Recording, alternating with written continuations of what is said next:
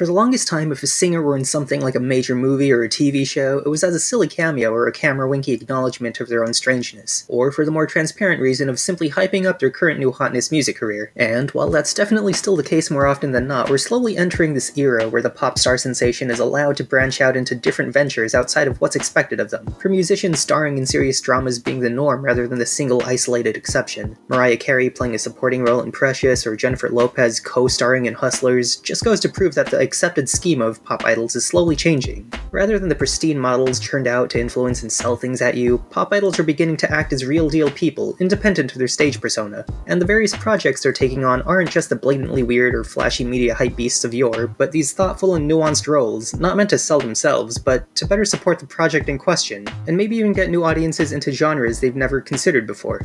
I mean, don't get me wrong, at the end of the day, they're still super hot and their fame is going to brush off on these projects in one way or another, but it's in a way that isn't so blatantly laser-targeted for my wallet, which is a stark contrast to how it's been in the past.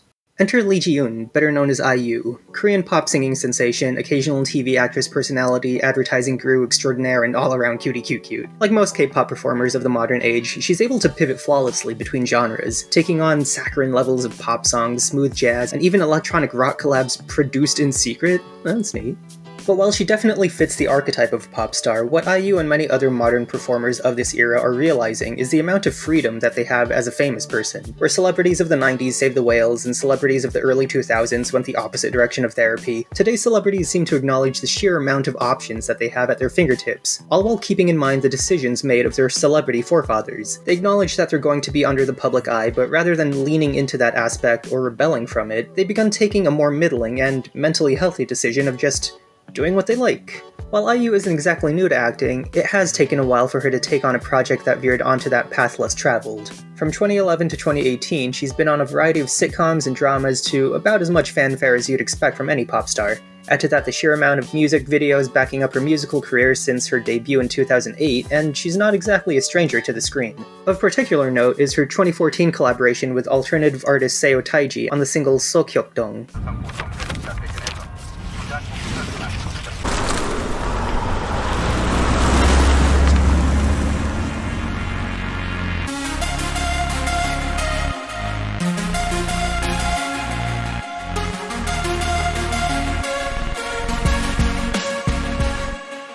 Made as a pre-release single for Taiji's album Quiet Night, Sokyokdong had two separate music videos made for it, providing the male and female perspective of a young couple growing up in the 80s during South Korea's rule under dictator Chon Do-hwan. Even with no knowledge of the Korean language, the song itself is equal parts melancholic and eerie. Both music videos illustrate this almost picturesque, sepia-toned image of the past, only to slowly crumble into a more historically accurate depiction, filled with paranoia and fear for the uncertain. The music and the lighting blacking out as the cast enacts a time-accurate air raid drill still gives me goosebumps.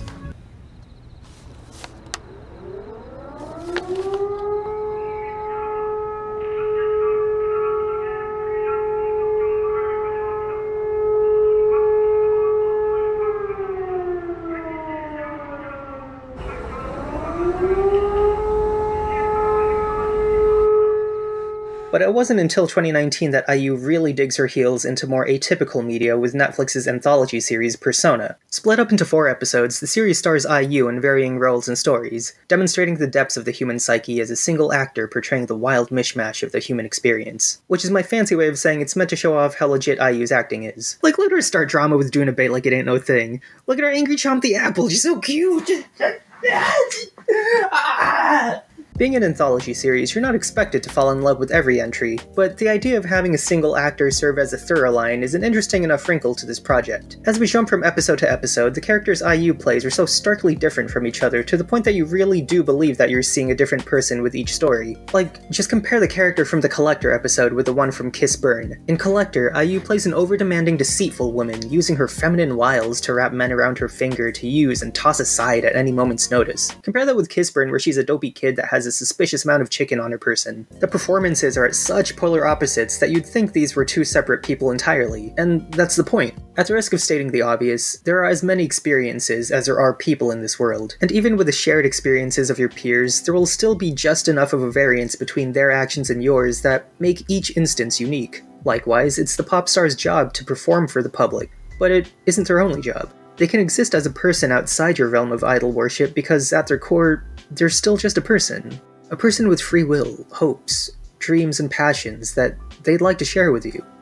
And maybe you won't always enjoy their ventures, but what matters is they made that attempt at a connection that you may have never had otherwise. And I find that strange and beautiful.